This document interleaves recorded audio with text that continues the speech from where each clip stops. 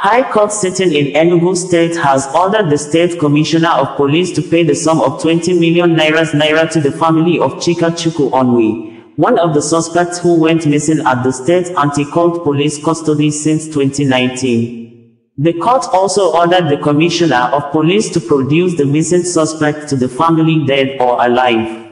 The court order is made against the Commissioner of Police, Kanayo Uzwebu, and Deputy Superintendent of Police, Chidom Ekelim, for violating the right to life of Chika Chukwu Onwe, who went missing in police custody since 5 years ago.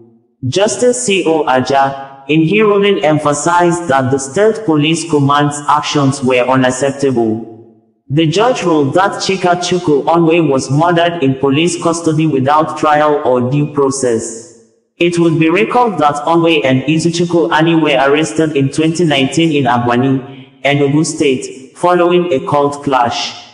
They were detained at the anti-cult police post and denied bail, despite no formal charges. It was reported that throughout their detention, neither Onwe nor Ani was presented in court for trial, nor were they allowed to see their families. Chukwunanso Obi, lawyer representing Onwe, said that Onwe's mother, Confidence Nkechi, and uncle, Anayo made several attempts to ascertain their son's whereabouts but were resisted by the police, according to Sahara reporters. The Guardian quoted Obe as saying, "They were continually rebuffed by the police." In a bid to seek justice, they escalated the matter to the state's police brutality and extrajudicial killing unit, but the findings of the panel remained undisclosed. The judge in her ruling said that Onwe's disappearance after his arrest constituted a violation of his right to life, as guaranteed by Section 33(1) of the Constitution. Justice Aja also ordered the police to locate the missing suspect, whether dead or alive, without further delay.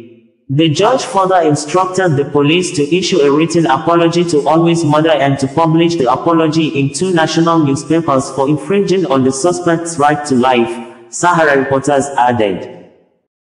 Nigeria police have arrested over 113 nationals from Malaysia and China alongside their alleged Nigerian collaborators for crimes bordering on internet hacking, cybercrimes and other unmentioned crime that threaten national security, according to the West Africa Country Police Authority.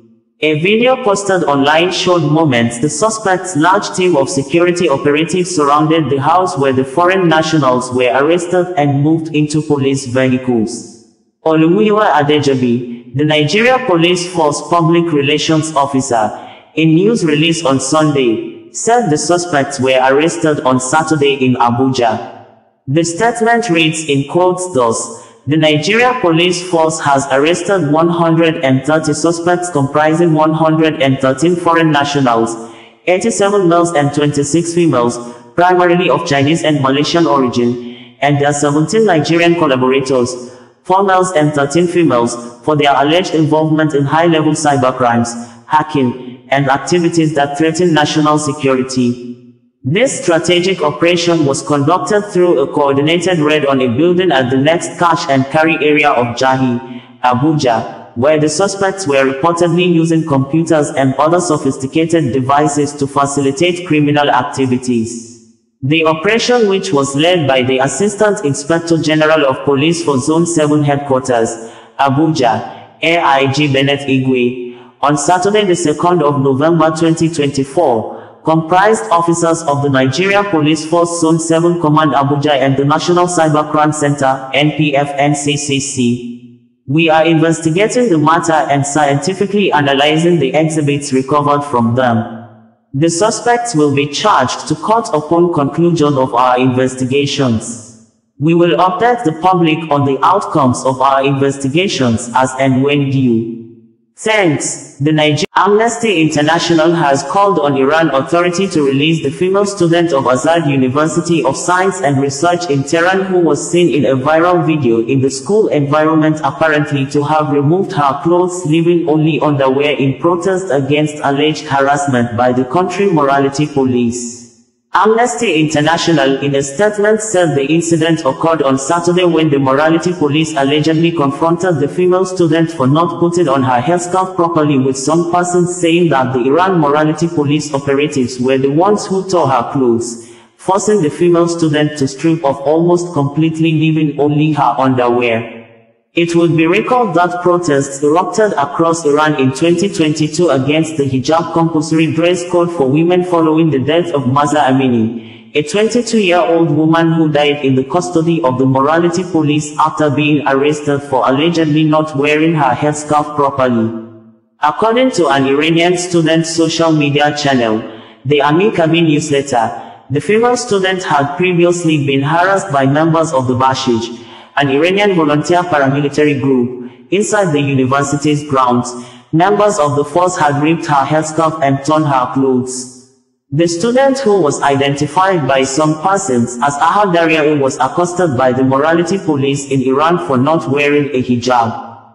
Many of the women rights activists have taken to social media to demand her release and fair treatment by the morality police.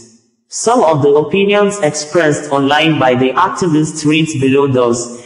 In Iran, a student harassed by her university's morality police over her improper hijab didn't back down. She turned her body into a protest, stripping to her underwear and marching through campus, defying a regime that constantly controls women's bodies. Her act is a powerful reminder of Iranian women's fight for freedom. Yes, we use our bodies like weapons to fight back a regime that kills women for showing their hair. This happened at Tehran's Science and Research University. She has since been arrested by the authorities. Be her voice. A student at Iran's University of Science and Research was accosted by Islamic regime morality police for showing her hair beneath her hijab.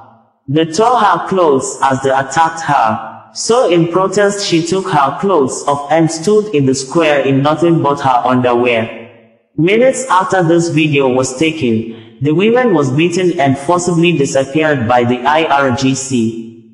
Free Iran from radical Islamists. This photo is now part of Iranian history, reflecting women's deep frustration with the regime, a powerful demonstration against oppression.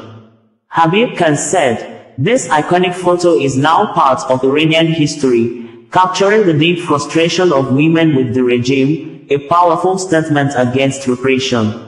She wanted to feel free for a few minutes. Life asserts itself even in totalitarian cultures, like flowers bursting through a concrete sidewalk.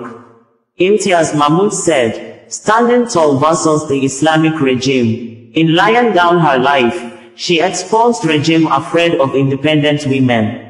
Joy said, one brave woman stood against the tide. She was arrested and lost her life. If only the protesters were as brave. Such women are a gift to the world. George Davis said, now she is a real weapon of war. Bravery. Just ask the cowards that put her to death. Why? Did you see your mother, your sister in her? I'll bet you did, but fear of your peers took hold.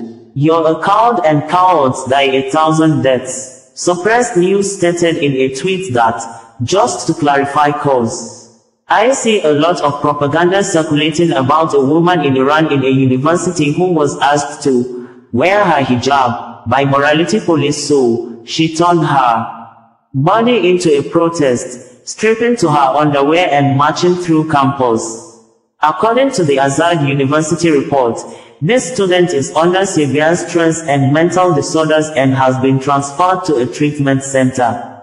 Basically, she is mentally ill. However, propagandists are going to twist it to attack Iran and claim she's opposing the regime. Amnesty International in a statement on Saturday said, Iran's authorities must immediately and unconditionally release the university student who was violently arrested on the 2nd of November after she removed her clothes in protest against abusive enforcement of compulsory burning by security officials at Tehran's Islamic Azad University. Pending her release, authorities must protect her from torture and other ill treatment and ensure access to family and lawyer.